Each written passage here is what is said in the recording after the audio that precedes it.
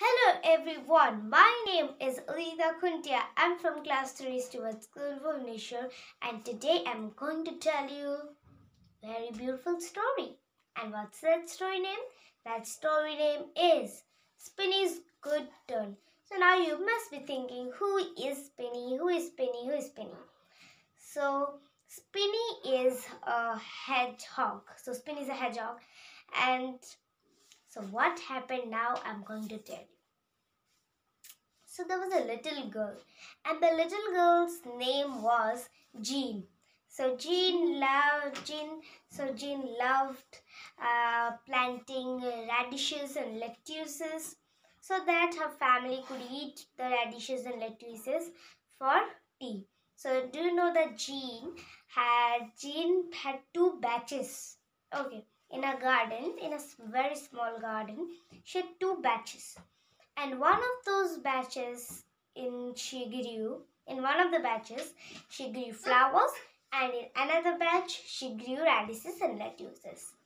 So she gave her mother radishes and lettuces, not radishes and lettuces. She gave her mother flowers for every day, and radishes and lettuces she grew for what? What purpose? She grew them for tea time, so that her family could eat radishes and lettuces with salt, butter and tea. So one day, one year, Jean was unfortunate. Something first ate her radishes and lettuces. Now something first ate her saplings, and then something ate her lettuces. Then something happened to the flowers, and like this went on.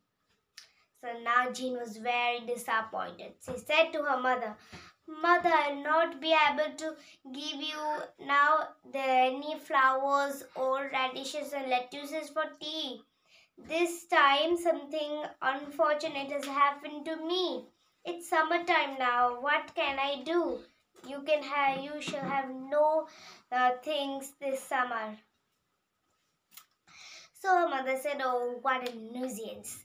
It must be the rabbits, darling. They shall eat. They would be eating all those things. I shall call to daddy and put some wire netting around your patch." So the Jean said, "Okay."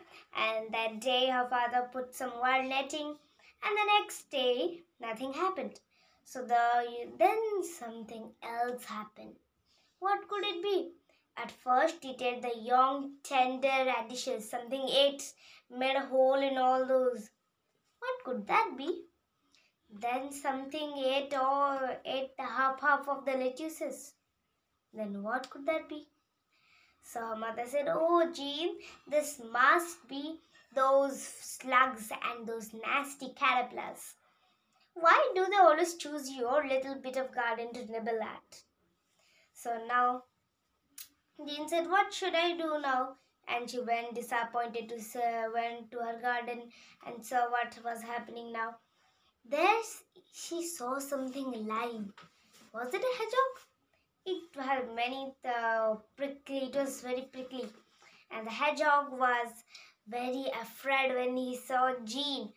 He just made himself into a spinny ball, into a spinny thing, and spin. Then he called himself, but he had a hurt leg, and that hanged out, torn and bleeding. So Jean thought of carrying it in her hanky. So Jean took the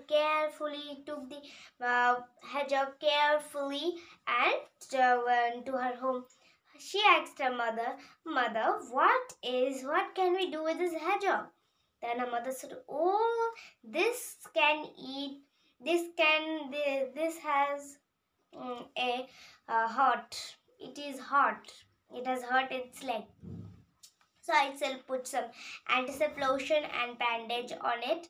on his legs and put some dog food for it to eat, and it will eat, and it will be safe in the wire netting. Your father has food. So Jean said, okay, let's see what happens now. Then then her mother just did as she said, put some antiseptic lotion and then bandaged the leg.